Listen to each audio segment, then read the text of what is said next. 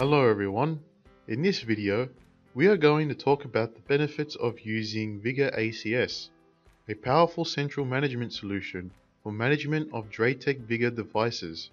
If you have many DrayTek devices deployed at different locations, it will be difficult to maintain and monitor them efficiently. Now, with VigorACS 2, network administrators can monitor and manage all their DrayTek devices from a central console in the comfort of their office. In this tutorial, we're going to show you how to register your CPE device to VigorACS 2.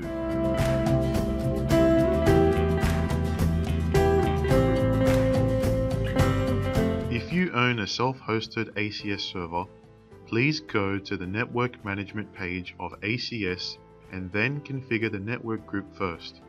By default, there's a root network for CPE registration with the username ACS and password. Click the Add New Network option to create the network group for categorizing your CPE. Then type the network name and assign the unique username and password. Please make a note of the username and password that you use, as we'll need to use it for the CPE registration.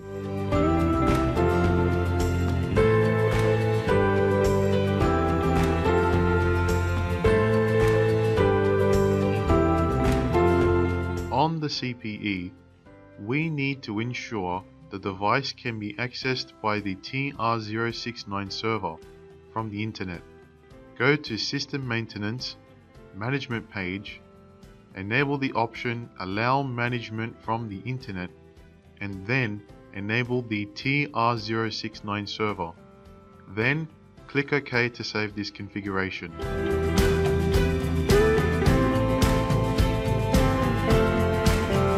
After rebooting, we can now configure the ACS server details in the System Maintenance TR069 configuration menu.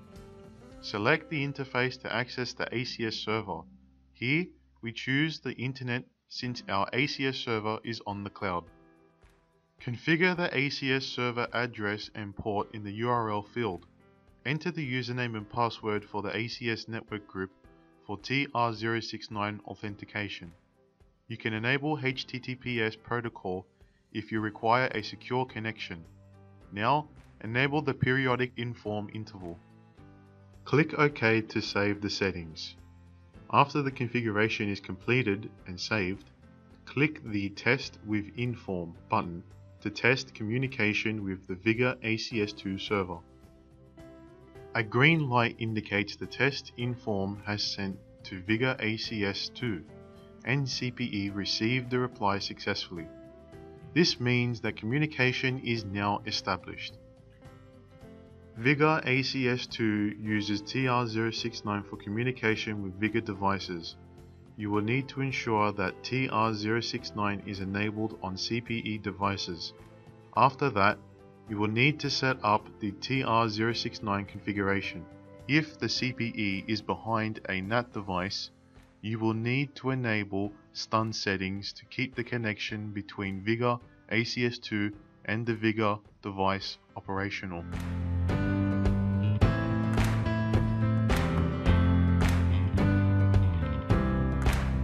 Let's log in to the VigorACS 2 page and check the CPE registration status. We can now see that a new CPE has joined the ACS.